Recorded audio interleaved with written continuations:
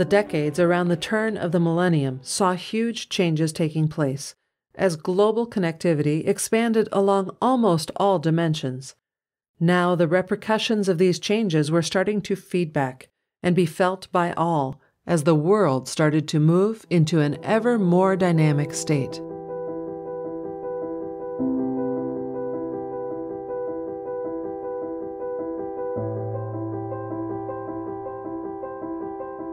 Critical aspects of an industrial age set of institutions started to grind to a halt in the face of an ever more dynamic and complex environment that was presenting an ever more complex set of issues as societies were starting to become aware of the realities of living in a globally interconnected context.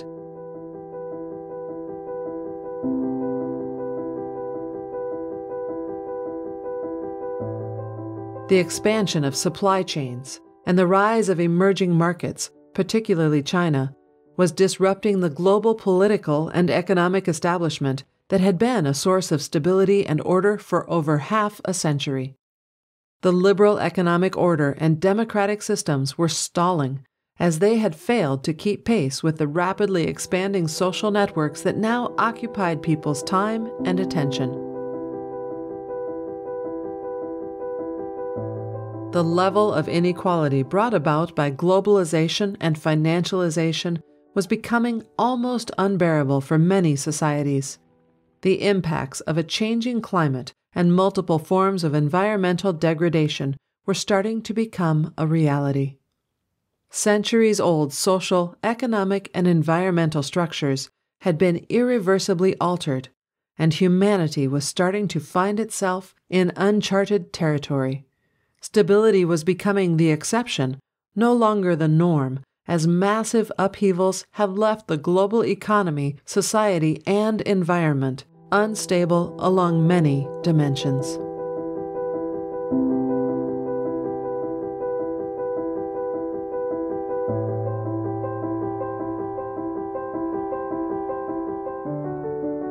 Alongside all these developments, the information revolution was starting to enter into an even deeper and more radical phase in its development.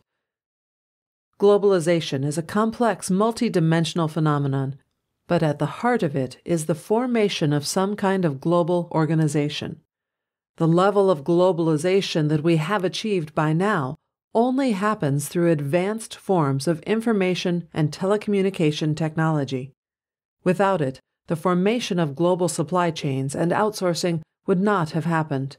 Without it, the massive growth of multinational corporations would not have been possible. Without it, the financial system would be a mere shadow of what it is today. Although it was long apparent technology and market structures were the driving force at the heart of globalization that would profoundly change societies, what exactly the outcome to that change process would look like had not been apparent. Now, a new set of information technologies were about to give us a glimpse into a future that looked very different from the past. Societies had lasted many decades at this stage, with a growing mismatch between their ever-expanding underlying technological means and the legacy institutional structures that sat on top of them. The platform revolution had shown us a new form of information-based organization, but the next stage in the Internet's evolution was about to take this to new levels, as economic organization and information networks were about to truly become one. The decades-long struggle between hierarchies and networks is now entering a new stage, as a new vision for the third-generation web is starting to take shape, and the end game for globalization is coming into focus.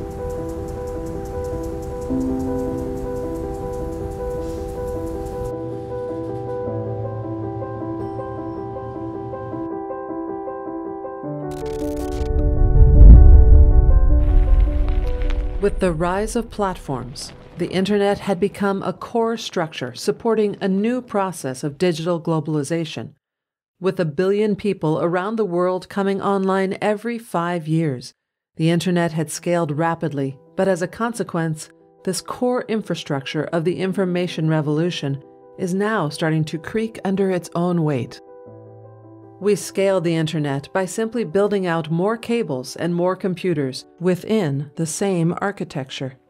We went from servers to server farms to data centers to the hyperscale data centers that run the internet platforms of today. In the process, the internet had gone from a public utility to being operated by a small number of large platforms owned by private for-profit companies. The internet had become something of a walled garden, built around huge privately owned data centers. There are now some 400 hyperscale data centers in the world that each contain tens of thousands of servers. Almost half of these reside in the United States. These computers do the heavy lifting for the internet, but this centralization of the internet has resulted in a huge concentration of power in the hands of technology companies. The algorithms that run in these data centers operate these emerging networks that are used by billions daily, but they are understood and controlled by only a small handful of people. It was cloud computing that made the platforms of the second-generation internet, but what would happen if that computing architecture changed? Today, in labs and startups, a new kind of internet is being pieced together that may once again rewrite the rules for globalization.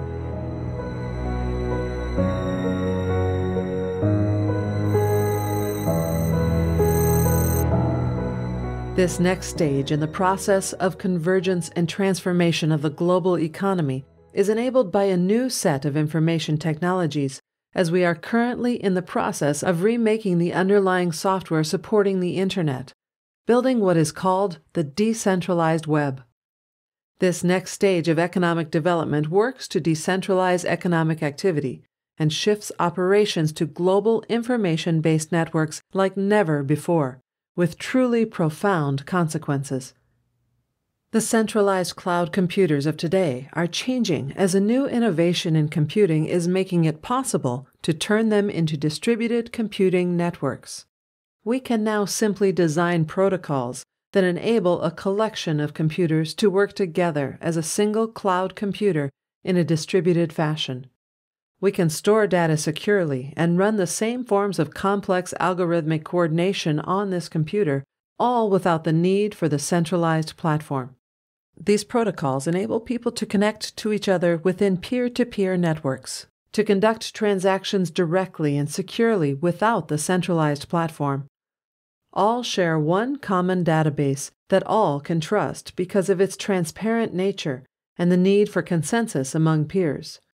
The decentralized web removes the Internet's dependency upon centralized systems to enable trust, security, value exchange, and computing resources. It creates networks for people to interact, create, or exchange value directly peer-to-peer, bypassing traditional market systems and existing institutional structures in radical ways.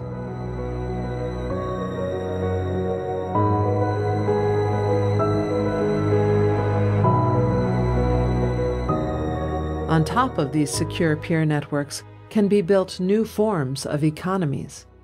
These decentralized economies work through a token system where each network creates a token that represents the underlying value that is being created and exchanged within that economy. People can then invest in that microeconomy by purchasing the tokens and likewise use them in that ecosystem. Through this token system, blockchains work to create a whole new economy and value system outside of the traditional utility-based market. The outcome of the information revolution, big data, Internet of Things, and advanced analytics is that we will be able to sense and quantify our world like never before. This will give us the capacity to quantify and begin to account for all forms of value. This is something that was previously not possible, as we simply did not have the information. As the data starts to flow in, as our capacity to process the information in real time matures through advanced analytics, we will increasingly have the capacity to quantify what people value in a more comprehensive way, and begin to manage this through peer token markets instead of centralized organizations. Token market economies can now be built for any resource that needs managing.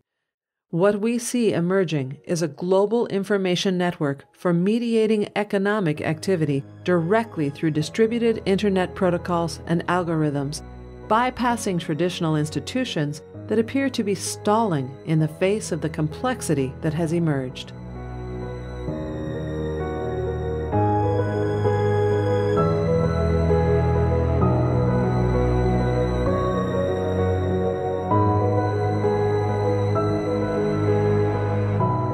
At the heart of globalization has always been the potential for huge benefit to all through global collaboration.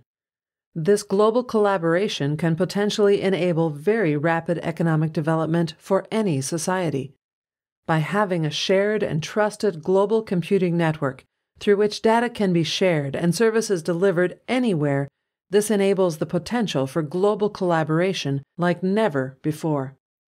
In the past, we lived in a world of many different nations developing different solutions within their own countries individually, thus having each nation reinventing the wheel, with the result being slow progress and a massive amount of redundancy when taken as a whole. With the global information system of the Internet, it is now possible to collaborate on the same generic solution on the global level, which is then duplicated and customized for the different geographies. The potential for this model, of creating once and duplicating many times, is vastly increased as we move into a global information and services economy, particularly when we add distributed technologies. With information technology, the capacity to duplicate information and ideas is radically increased. Likewise is the capacity to move them to any place on the planet at the click of a button. When this is combined with a new set of distributed technologies such as solar cells, wind turbines, the blockchain, drones, 3D printing, a whole new model to economic development starts to emerge, one that has the potential to be radically more efficient, more distributed, and inclusive. A model where global information networks allow for mass collaboration in the development of solutions online, like Wikipedia or the Linux operating system, and then the rapid duplication and deployment of these solutions virtually anywhere, thus holding out the possibility for a bottom-up era of global economic development.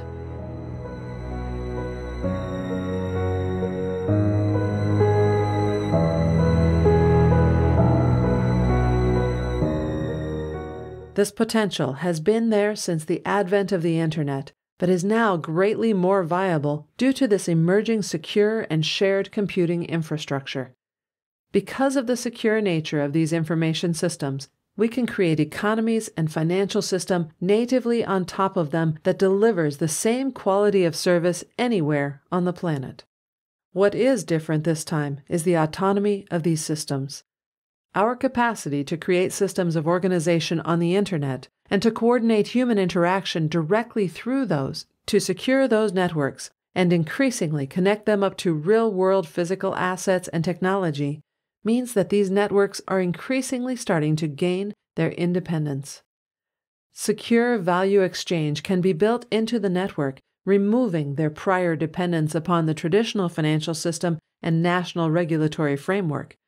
This works to greatly increase the autonomy of these new forms of networked institutions. Just as the multinational corporations and financial institutions carved out their own territory at the center of our global cities, so too these networks will create their own spaces, out on the edge of the system, in places like Haiti in the wake of disasters, in small jurisdictions, but also in cities, as urbanization changes the structure of power and governance, and cities come to gain more autonomy and governance functions.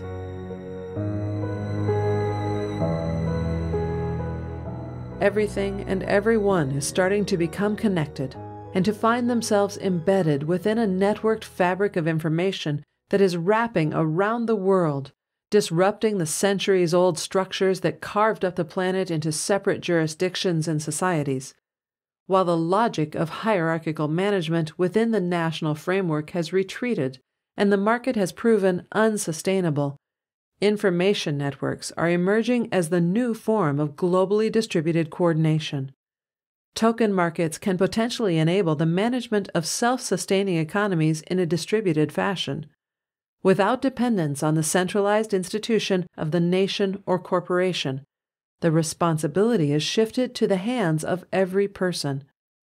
The question is one of values. What values do we build into this set of emerging information-based networks that is being pieced together with every new connection made?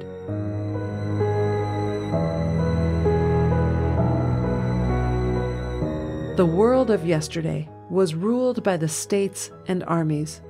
The world of today by markets and finance. The world of tomorrow will be an empire of networks. But who will rule that empire? Could it be us?